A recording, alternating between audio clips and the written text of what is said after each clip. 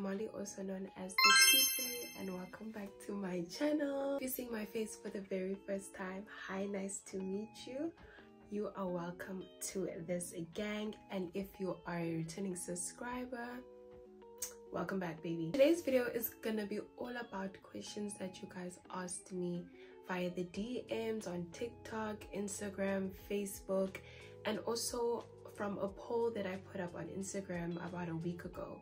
So it's gonna be all about dentistry, how many people they take in 1 year, what subjects that you need to study in high school in order to get into dentistry. So I wanted to make a video for my girlies and boys in high school, because you guys asked me a lot of questions about dentistry, and I think it is about time that I hint to the masses, and this video is for you guys. You guys had a lot to ask.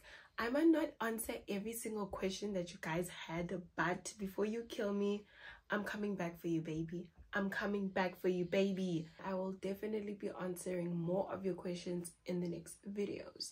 So let's get into this video. Question number 1. What subjects do you need to get into dentistry? In high school, you need to do your pure maths, you need to do your physical science, you need to do your life science, and obviously you need to do your languages and the rest.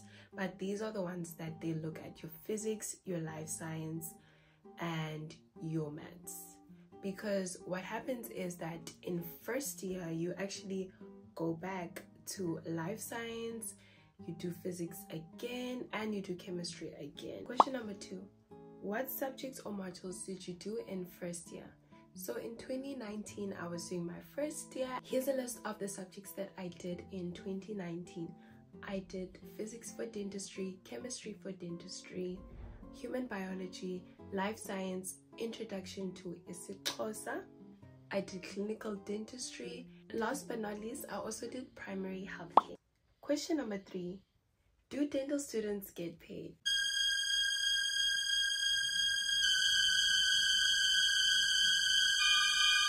If I was being paid for the patients that I saw for these 3 years, I would have some money.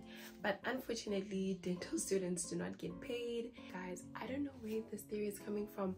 We get paid 0. We get paid in experience, to be honest, because like exploitation, it's giving child labor. Child patients trying to show their appreciation to us for all the work that we did on them, for all the time that we spent with them via gifts and stuff, which is super sweet. But technically we are not supposed to accept anything from our patients, but yeah. Question number 4.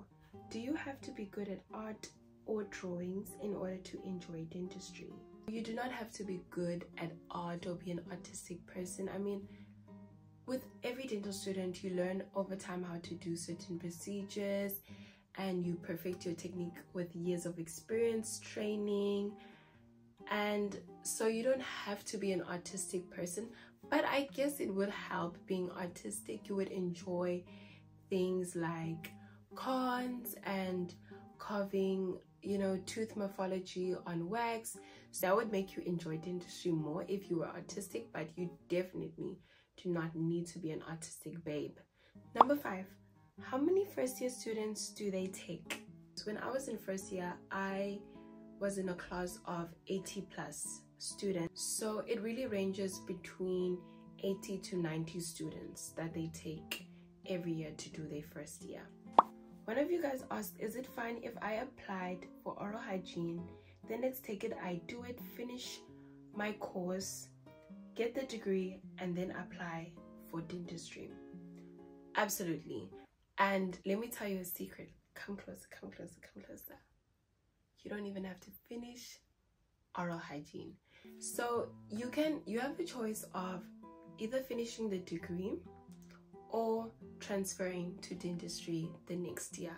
You need to remember that when you're going to transfer to dentistry, you obviously need to apply at UWC, and you're going to be applying as a current student.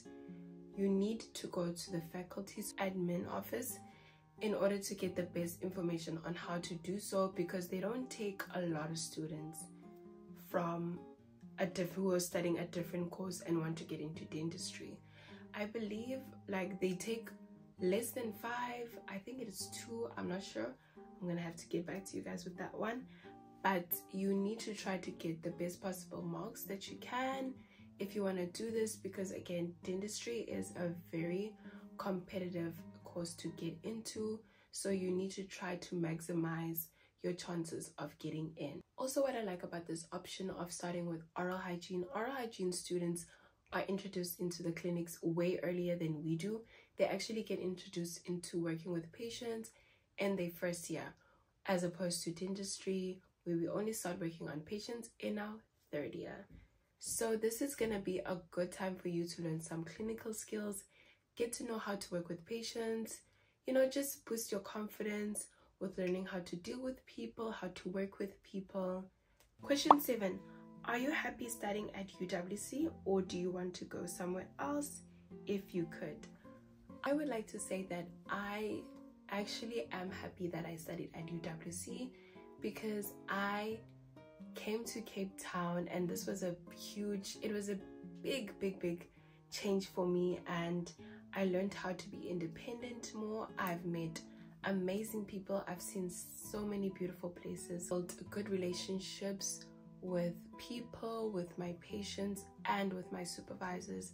So not everything was glitz and glam though. Like there was a lot of struggles, e.g. the racism, but like, girl, let's not get into that. I've faced a lot of challenges, obviously, as a student. Everything in life has challenges, so nothing is smooth. God didn't promise us an easy life, so you're gonna face challenges in everything that you do.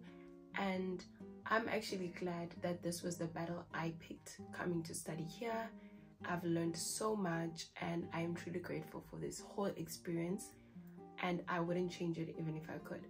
But if I were to specialize and do postgrad somewhere, I would be open to going to a different university. Question number 8 is dentistry difficult? Dentistry is, I feel like I've answered this question so many times on this channel, but I'm gonna do it again for you guys. Dentistry is not easy. Like I said earlier, I faced a lot of challenges in this degree.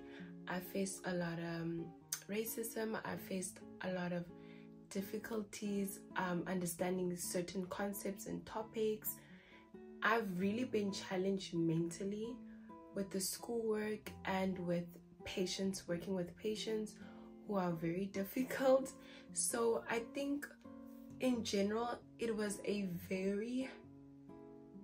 an easy journey at all. I don't want to lie to anyone, but it's very doable. You will definitely make it. It's difficult but not impossible. Question number 9, is there a lot of competition into getting into dental school?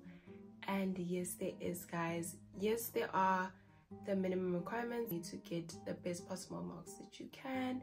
There's a lot of factors that get into it, so just because you're not accepted doesn't mean you're not smart. Some people have had amazing marks but didn't make it through, so don't doubt on yourself. Don't give up on your dream. If you really feel like this was your calling and this is what you need to do with your life, then I wouldn't say give up on it. Maybe you were destined to go through a different pathway than just going straight into dental school. Focus on working on your marks, trying to improve your marks by going to extra lessons, doing extra past papers, just trying to improve your marks first.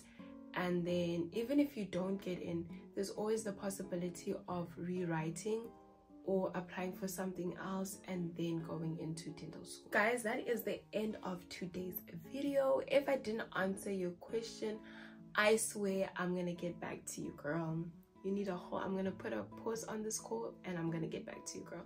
I'll be uploading part 2 of this series, and I will be posting another poll on Facebook, Instagram, and also on YouTube to see what you guys would like to know more about dental school. Given so many people different advice about dentistry in the DMs.